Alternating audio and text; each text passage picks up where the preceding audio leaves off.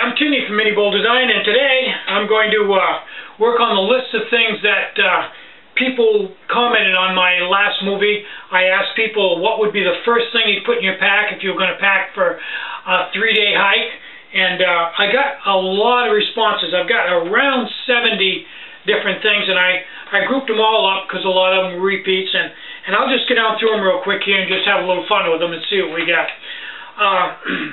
A lot of people said a sleeping bag, and I thought that myself. That's one of the things I really wouldn't want to forget, especially in the evening if it was cool.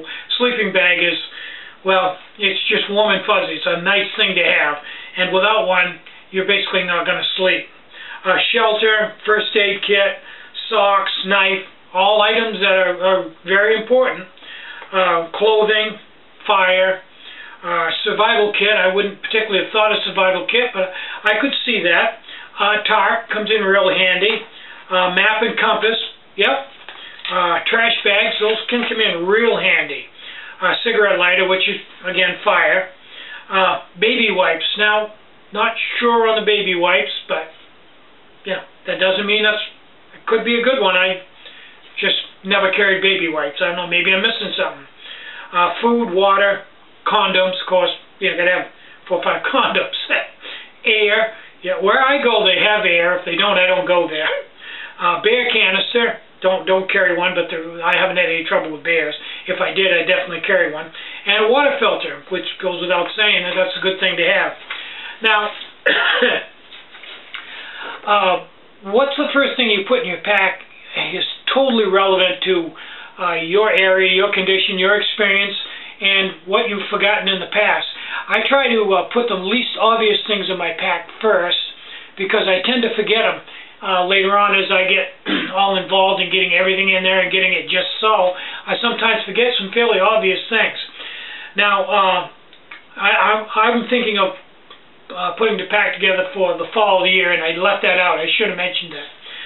But for me, this time of year, when it can rain anytime and it's cool, quite cool, and windy, one of the things that I absolutely would not want to go without would be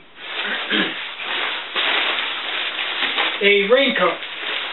Good tape seam, vented, wind-resistant raincoat, because if you're out and you have a rainy day and you don't have a raincoat, I don't think I'd want to hike with regular clothes on where the water could penetrate my clothes in a cold, windy environment. I'm afraid I'd get hypothermia. And a raincoat isn't something, obviously since nobody mentioned it, is not something that a lot of people think of.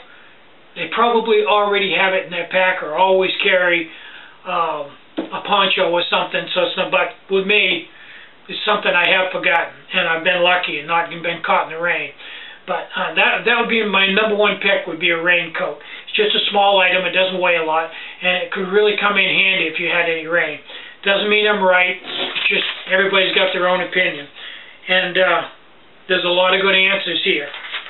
So, we've got past that. What's the second item you'd put in your pack? Something that you absolutely, positively would not want to leave without. Second item. Leave some comments on that, and I'll pick out my second item, which will probably be right off the wall, and we'll see where we go with that. So I'm Tinny from Mini Bowl Design. Get out and hike, take a friend, enjoy the great outdoors, and more important than anything, have a really great day. Bye-bye.